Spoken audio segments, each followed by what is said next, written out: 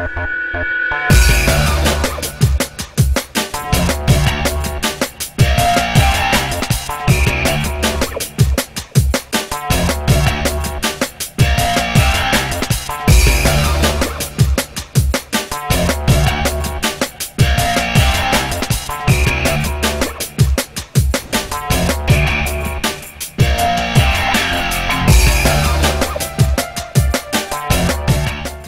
graph of f of x equals negative x cubed plus 6x minus 2 is shown below, here in blue. We're asked to estimate the solution or solutions to the equation f of x equals negative 10.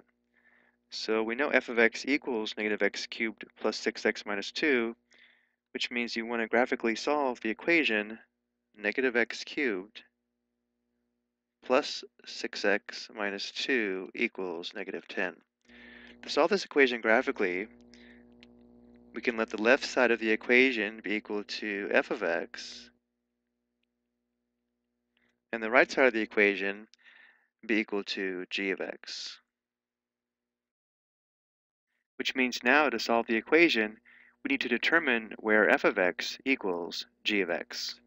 And the solution to f of x equals g of x is a set of x values where the graphs of f of x and g of x intersect.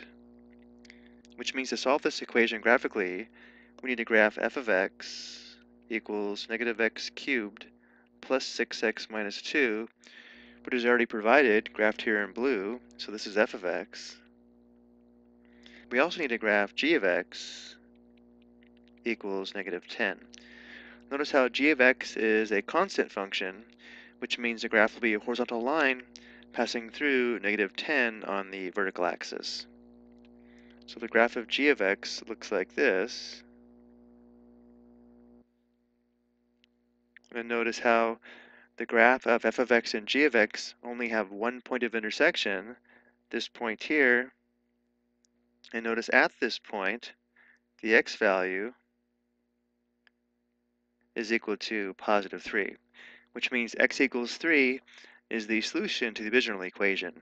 Also notice how this point of intersection would have the ordered pair 3, negative 10. Notice because this is the point of intersection, when x equals 3, we know both f of x and g of x equal negative 10. So because our solution is x equals 3, at the bottom of the page, we're asked to enter the solution or solutions in the box. If there is more than one solution, separate the values with a comma. Well, we only have one solution, so we only enter 3. I hope you found this helpful.